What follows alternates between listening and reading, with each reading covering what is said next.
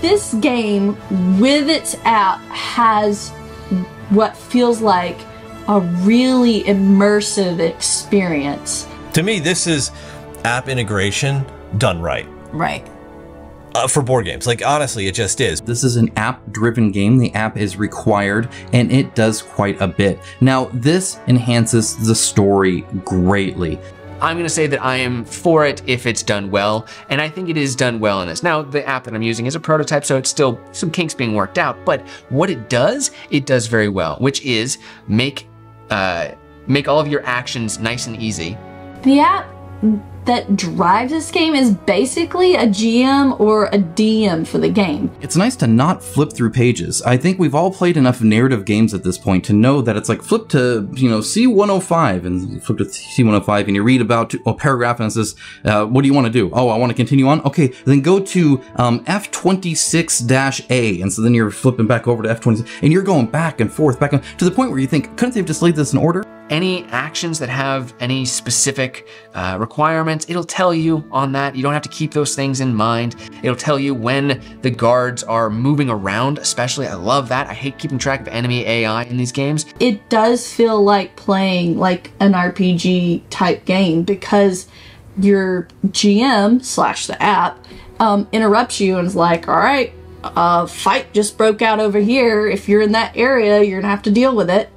The app really does aid everything you're doing. Again, but it does not distract from the main purpose of the game. It just adds to it. It's like having your own pocket DM leading you through the adventure. The world is constantly changing and the app is controlling all of that for you. It's keeping track of that in the background. It's stuff that's done in the background that is important to your game. I think that is the exact, like, perfect way to use an app for a game like this. The app itself is way more advanced. At the current prototype stage, the app is already, I guess, one of the best we have ever seen in board games. It's super clean, very intuitive, user-friendly, and stable.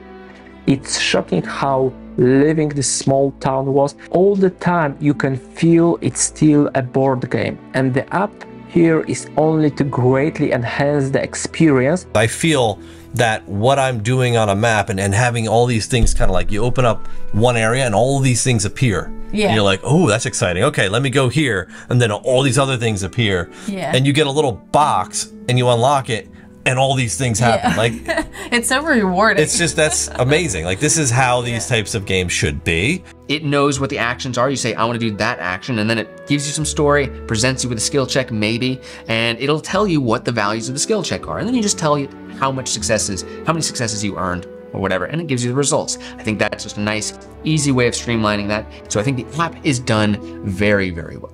It's just interesting that the world continues moving as you're playing through it. This is like an adventure RPG. A lot of interesting things going on here. I think the story, like I said, it's very dark, it's very grim, but it's very much Kingdom Come, Deliverance. I think that the people who like historical settings are really gonna dig this and really appreciate how, you know, realistic it's trying to be. The narrative is so rich here that I want to actually listen to the story. I know. And the voice acting is really good. Yeah. So I'm hoping they flesh that out even more for launch, because like that really sucks you into this whole setting. I can't find words for how dense and immersive both the atmosphere and world created in this game are. Narration and writing is amazing as well. The thing that really shines for me in this game is the choose your own adventure aspect, along with the story-driven, incredibly, again, I know I've said it, but so immersive. The story just sucked me in wholeheartedly. It's very much focused on realistic medieval times. So there's no magic system or anything like that you're going to see. There's no giant shoulder pads, people riding dragons, there's no dragons, none of that kind of stuff. This is a mature storytelling, and that makes it, to me, more engaging than goblins pillaging the village. It is very much medieval world, in every sense of the word there, and they're not shying away from any of the subjects that entails, whether it's religion, whether it's violence, whether it's misogyny, whether it's anything, all of that is present here. This game is one of the most interesting story-driven games I've played in the last few months. Kingdom Come Deliverance has a perfect balance between interesting gameplay and interesting story. The story is interesting, it's very realistic, and this is what I really love. Something to keep in mind is that this is a living world, which means that the game might interrupt and let you know something is happening in a certain spot on the map. Every description and every dialogue has a full voiceover with climatic music and plenty of sounds imitating medieval town.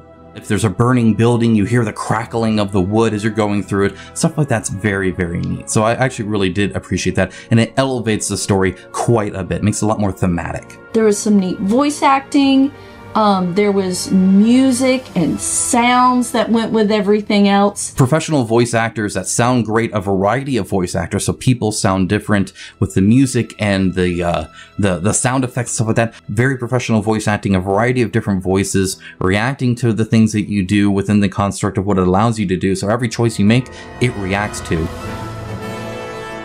Even if you know nothing about Kingdom Come Deliverance, like me, you come in totally blind, I think there's something here for you if you just want a cool, narrative story game that you can play with friends or by yourself and not have a ton of upkeep and a ton of fiddliness to go by. If you like the idea of a tabletop RPG, but you don't want to roleplay yourself, and you can't find or know or trust or pay a dungeon master or a game master to run a game for you and set all that up, the app does it. This is essentially a DM-less tabletop RPG experience. I can't wait to play more and to come back to this world over and over. If you are looking for a historically based campaign game with a really solid app and a very strong sense of player agency, absolutely check out Kingdom Come Deliverance. For me, like, this really hits home for me, and it's what I was hoping it would be.